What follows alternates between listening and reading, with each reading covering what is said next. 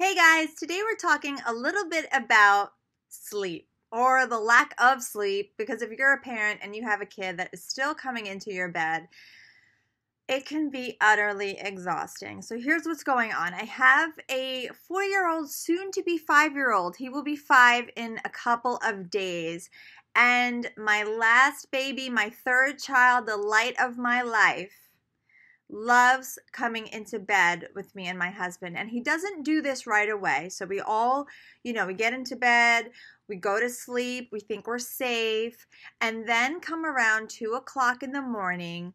That little stinker gets into our bed and starts rolling all over us, karate kicking us, sumo wrestling us, like rolling on my face. Like I can't even tell you. It's almost like he's trying to do it on purpose. I lay there and I think to myself, it's humanly impossible for this kid to be beating me up this much in his sleep. Yet here we are. He's hurting me. Like I'm laying there and I'm going, I don't know what to do. Should I sit on the couch?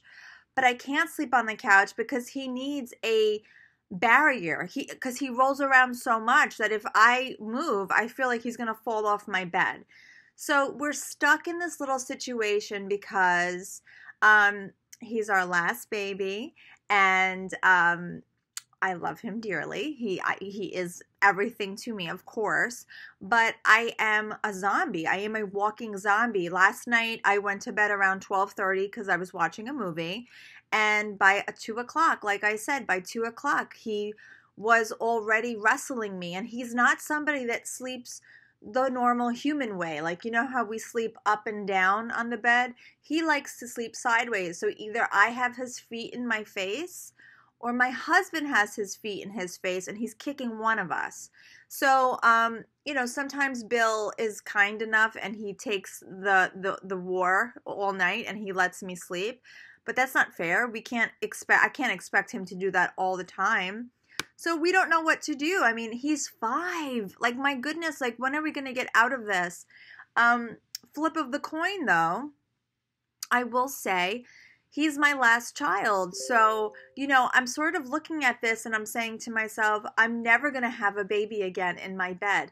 And this is not me going, he's my last child. But deep down inside, I know I'm going to get pregnant and I'm going to make this like shock announcement on Facebook. Meanwhile, all the while I knew I was going to get pregnant. I'm literally never going to have another baby again. So I am almost relishing in these moments going, okay, this stinks and I'm not sleeping, but I have a baby. And this time when he's in high school and when he's in college and when he's out of the house and me and Bill are all alone and we have 40 years left to sleep all alone, will I miss these moments?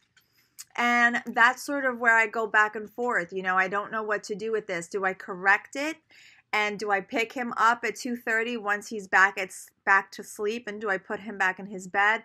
Or do I just embrace it for what it is, knowing that these are my very last moments of toddler, young kid motherhood, because my other two are 10 and 12, so I know how fast it goes.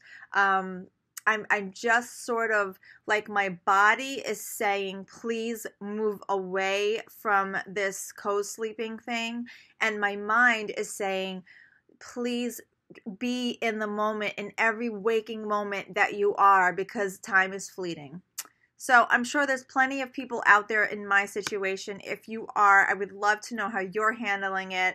I feel like we're going to have mixed answers, but I think overall, underneath it all, I think we all understand that this is precious time spent, and, like, even though it hurts us, parenting isn't easy. I mean, whoever said it was, like, I don't know.